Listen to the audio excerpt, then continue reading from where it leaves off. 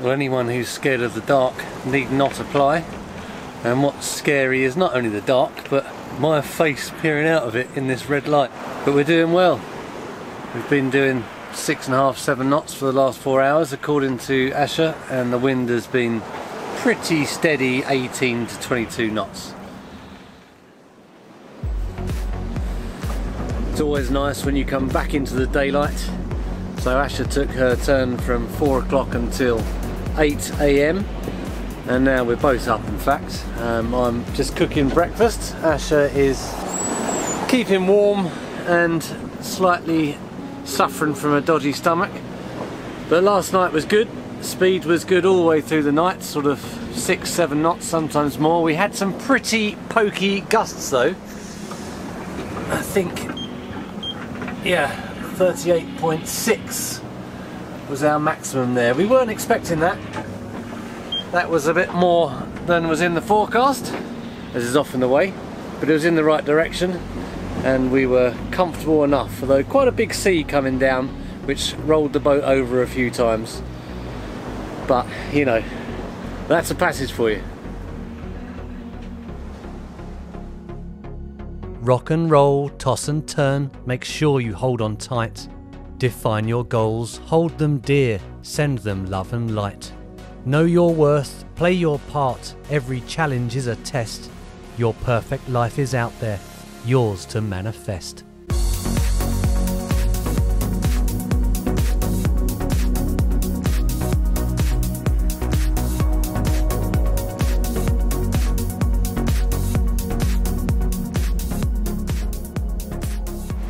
Passage mode full flow. Mark is in bed downstairs and I'm here in the cockpit minding the ship. I'm also having cat naps because we are somewhere halfway between Iceland and Scotland. I have the AS alarm on. There is no traffic whatsoever around us.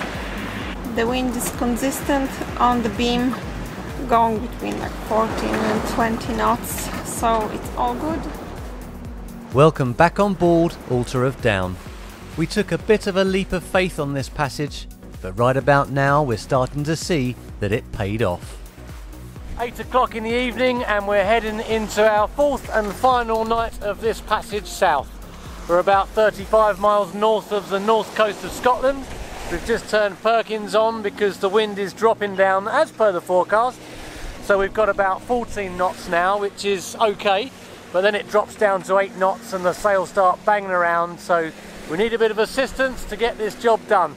It's definitely getting warmer the further south we go, and we're getting excited about seeing land. Although I don't think we will until the morning because the darkness will hide it from view. Our last night at sea was wonderfully uneventful, and Perkins gently purred along, helping the sails get us towards our destination. And then, out of the gloom, the glorious sight of Scotland appeared. Every sailor will tell you what a sight for sore eyes it is when you first spot land, and that is so true. It's the conclusion of your time spent outside your comfort zone. And for Asha and I, a feeling of gratitude and contentment flows in as we approach what are now to us familiar waters. Just under 4 days at sea and Stornoway is appearing behind us. It's absolutely fantastic approaching this place. I first came here in 2017 and I said, I'll be back. I wasn't trying to sound like the Terminator, but every single time Asha and I have left this place since, we have said, we'll be back. And it feels so good to be approaching this port again. I know my traditional home waters are down south, but more and more Scotland feels like home waters to us, and we can't wait to touch land and be in Stornoway again. The Atlantic north of Scotland can be a wild and inhospitable place, but all the anxiety of being at sea melts away when you turn the corner and head into the beautifully sheltered port of Stornoway. And as usual, we are extremely grateful to King Neptune for allowing us to pass. Here is our new home for the next few days. Echo 77. What an absolutely fantastic adventure around the Faroe Islands and Iceland. And the best thing, it ain't over yet. We've got 2.5 months of cruising on the west coast of Scotland. How does it get any better than this?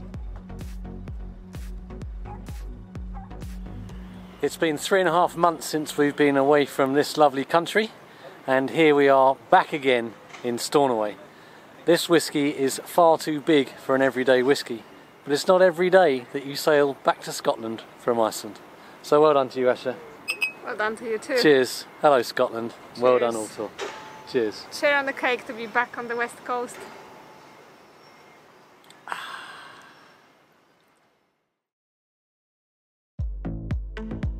Today we embarked on our first ever road trip around the Isle of Lewis. We picked up the car and headed north to the butt of Lewis. I don't know why the butt of Lewis is up the north. It sounds like it should be down south in the bottom, but it's not, it's at the top. And this is the butt of Lewis lighthouse. And we have picked this lighthouse out on the horizon with its flashes when we've headed down from the north over the last few years. And it's helped to guide us safely into the Hebridean Sea and then into the safe port of Stornoway. It's pretty cool to see it in the flesh and to see all the jagged rocks that it's sitting on top of, and I can now see very clearly why you need to keep the hell away from this dangerous part of the coastline. But it's awesome to be here on a lovely sunny day. After some wonderful moments spent in the butt, we pulled out and headed to an awesome beach on the west coast of the Isle of Lewis. This beautiful white sandy beach is Uig Sands on the west coast. I've come fully equipped for a day at the beach. I've got my kites and I've also got my swimming shorts in a bag that Asha is carrying, because I'm going swimming. I'm not sure about Asha, but I'm definitely going in. Looks like the Caribbean, but I think it's going to be a bit cold.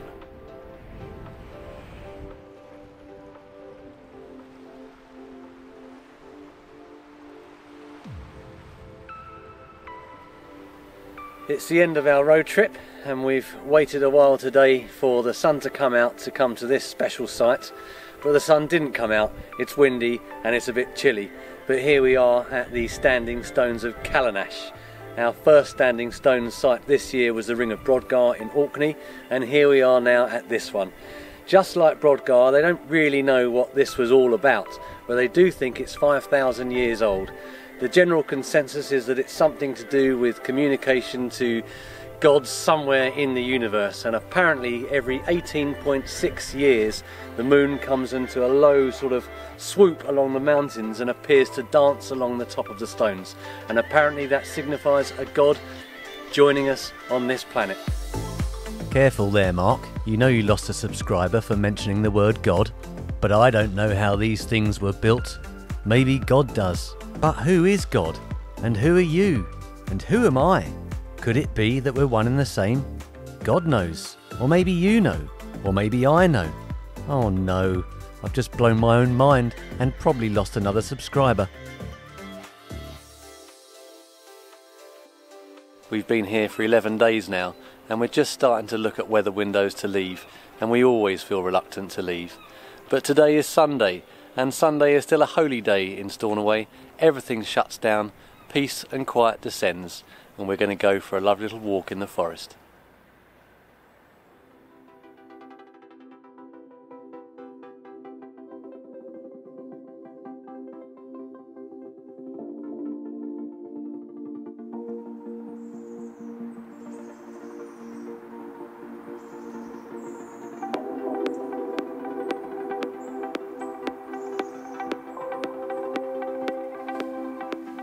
A few years ago, we met this cool guy Andy, who watches us on YouTube.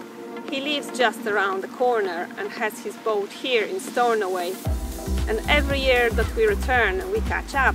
And yesterday we were having a cup of coffee on Altor, and Andy told us that the Isle of Lewis is referred to as the thin place, which means that the border between the spiritual realm and the physical one is not that much at all. And we can kind of relate to that. We feel that this place is very special. It's wonderful here. We love it. Indeed, we do love it here.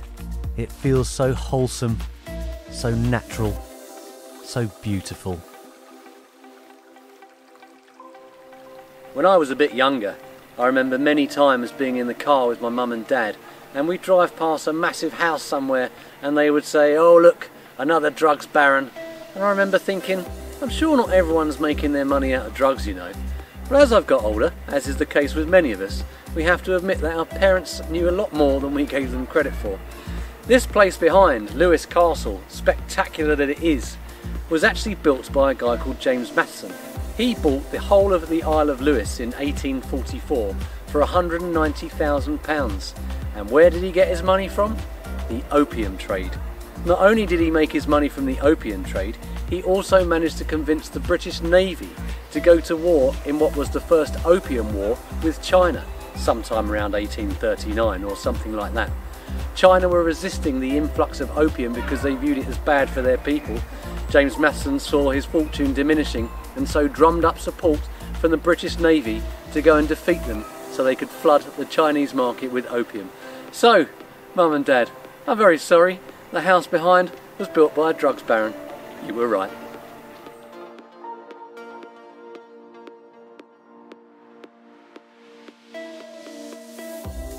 Walking into the thick forest that surrounds the castle, we soon found ourselves seemingly lost in a damp, dank environment.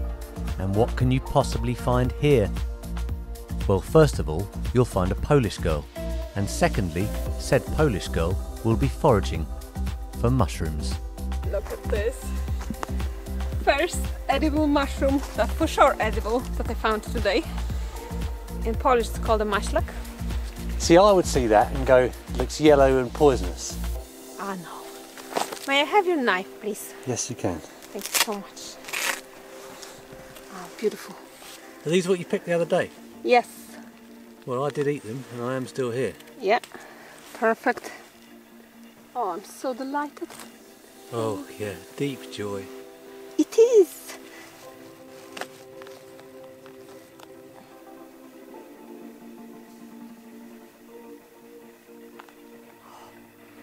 It smells so good. Lucky me.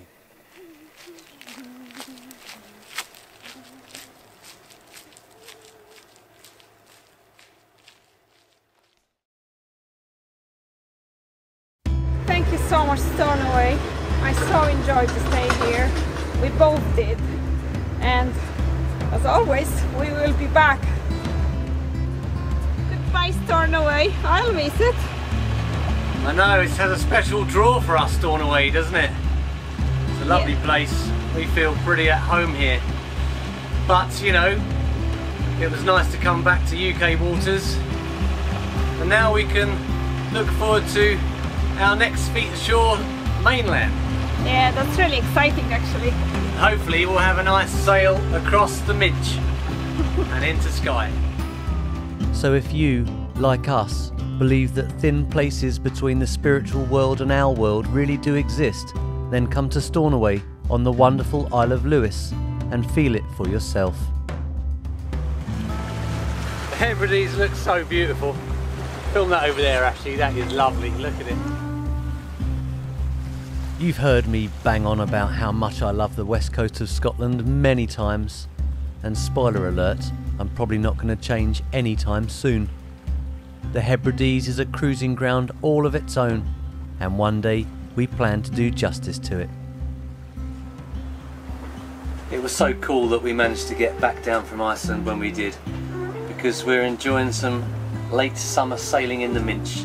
Stornoway is 15 miles behind us. We've got the Shant Islands on the starboard side, and we're cruising a little slow, under 5 knots most of the time, but there's nothing to complain about. It's absolutely beautiful out here.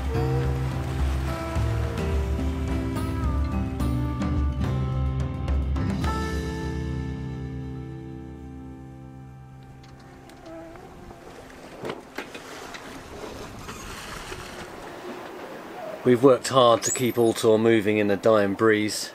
It's now 7 or 8 knots and the main and the boom are crashing around in the swell, so Asha doesn't have any chance of sleeping, so I think it's time to get a bit of diesel assistance for the last 8 or 9 miles up to and under the Skye Bridge.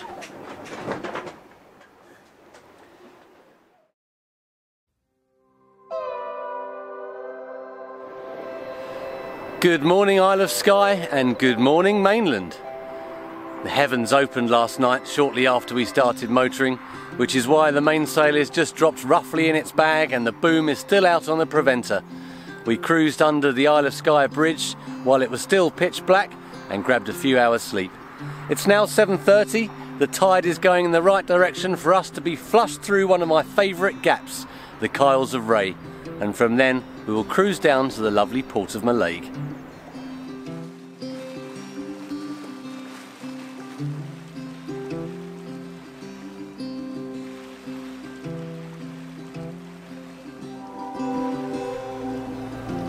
It's so good to be back on the west coast of Scotland. The greenery, the trees, the heather and the smell, it's beautiful. It doesn't matter what the weather is doing, it can be bright sunshine or overcast like it is today. It doesn't take away the beauty, at least not for us. We're now doing about 9 knots. I think we'll probably get to over 10 as we get squeezed through here. Lovely, lovely, flat calm day, so no problems with any wind over tide scenarios. We can just slide straight through. There was a lot of action on the radio last night. A couple of lifeboats and a helicopter were involved in some kind of rescue. We didn't know what was going on other than there was a vessel aground. We came through this gap and just by sheer coincidence I happened to notice the name of one of the vessels involved in the rescue was actually on the AIS screen, and it's the tug that was standing by to try and help this trawler that's driven itself hard onto the rocks. I do feel sorry for them. I hate to see any vessel in distress.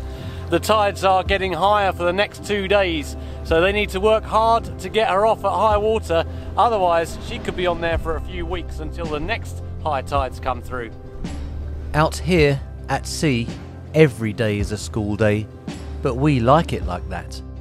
I struggled enough to get my arse to school when I was younger, and if I already knew what the lessons were going to be, I never would have shown up. The last time we came into Mallaig, it was pissing down. It was a very, very wet day. Asha just said to me, how gorgeous when the sun comes out. I think we're still enjoying this being further south because it might be late on in the year, but I can feel the warmth on my face and it's lovely. As is approaching Mallaig. A lovely, one of our favourites really, and also home to an awesome, awesome pizza restaurant and bakery. So I say to you, sea, you keep being my teacher and I'll keep showing up for school because I love what you teach me. Here to catch our lines in Mallaig Harbour, our friends Daniel and Catherine from Sailing Polaris. Last seen in Fuglafjord, the Faroe Islands, it's great to see them again. I don't want to sound like a fool, but when you part company and you have oceans to cross, a part of you wonders if you'll ever see each other again. But I guess that's what feeling alive and living your life to the fullest is all about.